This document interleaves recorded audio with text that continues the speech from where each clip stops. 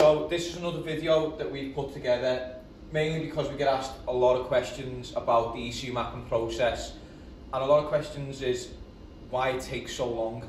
We always say it takes a full day and ideally leave the bike with us for the day. So we thought we'd do a quick video to explain the prep that we do and also some of the process that we'll go through on the screens and how we actually map the bike and get the results that we get. So if you drop the bike off with us, the first thing we do before it even goes on the dyno, before we even make any changes whatsoever, even prep it, is we will check the condition of the bike. So the first thing, chain condition, oil level. We can't put a bike on here with no oil in it because it's going to go bang. And if the chain's orange rusty and about to fall off, it's no good either. So they're the first few checks we do.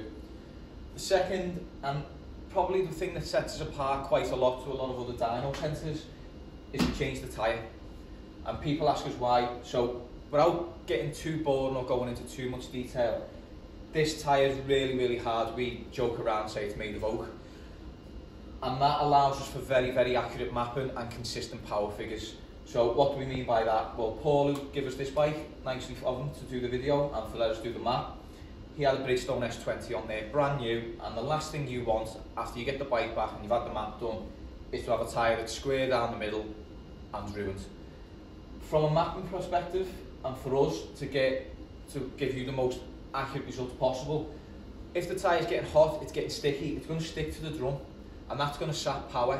So especially when we go into the ignition side of life, when we're setting up, the gains are very small, and we have to make sure that our readings are so accurate that we can see we're going the right way, right amount of ignition advance, retard, etc.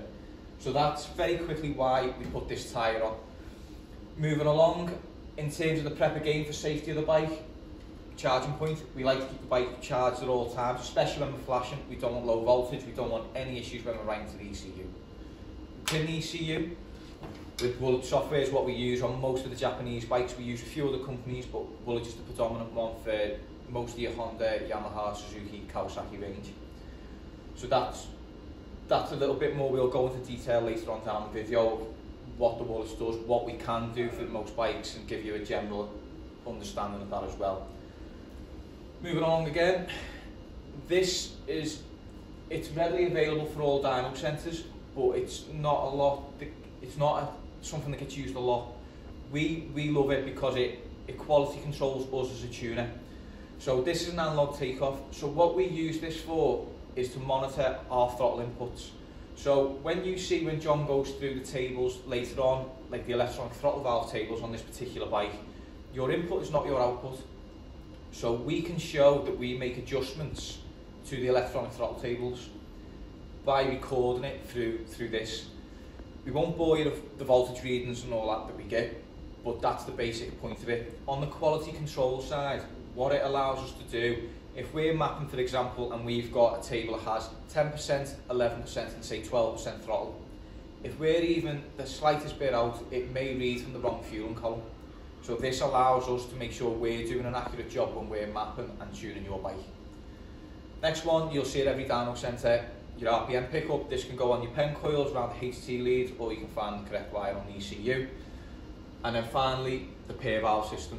You need to cap that. It's an emissions device that injects fresh air into the exhaust system. It gives a leaner reading. Obviously, we need to know exactly what's going on within this engine, so that has to be capped or blocked off. It can be done there or within the airbox. And one last other thing, again, it's just to stop electrical interference, we earth the bike to the dyno itself. That stops us getting any strange readings. You may get a spike of high torque, high power. We don't want any of that. We want accuracy at all times. So that's why that's earthed on. That, in a very quick nutshell, is the prep on this bike. If you take into account this one's super easy to get to and everything's on the side of the bike after a few volts, the prep on this takes us, with a tyre change, roughly around an hour, maybe just over. If we have a bike, say a CBR 1000 or a Fireblade, just getting them apart takes a while as well. Okay, so moving to the other side of the bike to continue our prep before we even get to the mapping process, we have coolant level. Now, this is a big one. The amount of bikes that come in with hardly any coolant, and especially race bikes with about a litre of water in there, is unbelievable. So that's a must when we're checking before we do the mapping process. Next one, which is again probably the most important of the tuning process, is our O2 probes. we at all times will run 2 sensors on your bike. The reason being is, again, it's quality control and safeguarding our own equipment. If we have a sensor that starts dropping out mid-mapping, we will be able to see that, and then we have backup sensors that we have a big stock of brand new sensors at all times that we can then test and see if a sensor's dropping out. Again, this stops any inaccuracy with the mapping and allows us to give you the best possible job. The last part of the prep is going to be your air filter. Now, most of our customers will put a K&N or a BMC or an MWR filter in there.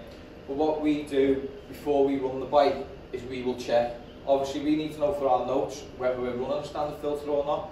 And more importantly, is it clean? Even if you just want to replace to a standard filter, if you've got one that's completely blocked up, it's going to make the mapping inaccurate. As soon as you go for the service with us or dealership or whatever, and they put brand new clean filter in there, it's going to alter the fueling. So air filter check is a must and is essential before we do any mapping. Now we'll pass you over to John, who's going to go through some of the software, what the tables mean, what we do and why we do it. Okay, we're trying to keep this as condensed as possible. Essentially what we do when the bike comes in is we'll save the original file into our database just in case we ever do need it in the future, or if you wanted to revert back to stock. We'll do a more complicated video, more in-depth video about the actual base files that we then run. But moving from that is once we actually do the fueling mapping or the actual mapping of the ECU, this is where a lot of the time is taken. So I just want to quickly show you what we're doing there. So essentially what we do is once we've got the base map on the bike, we run the bike through a lot of different positions. So this is the main fueling table for this bike. This is the throttle table, but we've got 2 to go through. So these at the top are our throttle input. So as you can see, if you watch the little green box, as we open the throttle, it goes between the different values. So what we essentially do is we run it, say for example, at 11% throttle, and then, or 12% throttle, and then we'll hold it all the way through the engine speed. And at that point, we're able to go back into the map, which is over here. So once we've ran that bike at that position, it brings us up this graph, which then gives us our throttle position, which we log, as Paul's mentioned before. We take an analog input to make sure that we're accurate with this, which is here. And then this is our air fuel. And what we essentially do is we'll change the values on this map. So on that column, we would adjust the values to our target AFR value. And we'll do that for every column, which is obviously why it takes quite a long time, because once we've done this once, that's not necessarily the end of the game. We then flash that back to the ECU with the adjustments, and then we will rerun and redo the entire thing again. This can take a few hours just to simply do that process. And on top of that, once we've done the throttle map table, we'll also go through to the intake air pressure map. So this is a completely different sensor that runs a different set of adjustments. So again, basically the same principle. What we'll do is we will run the bike through these values and then change them to achieve our target value. And these are literally just quantity values. So we'll just adjust them on the fly as we're running the bike to achieve our value. And that's simply it, but it takes a long process to repeat and achieve the value that we're after.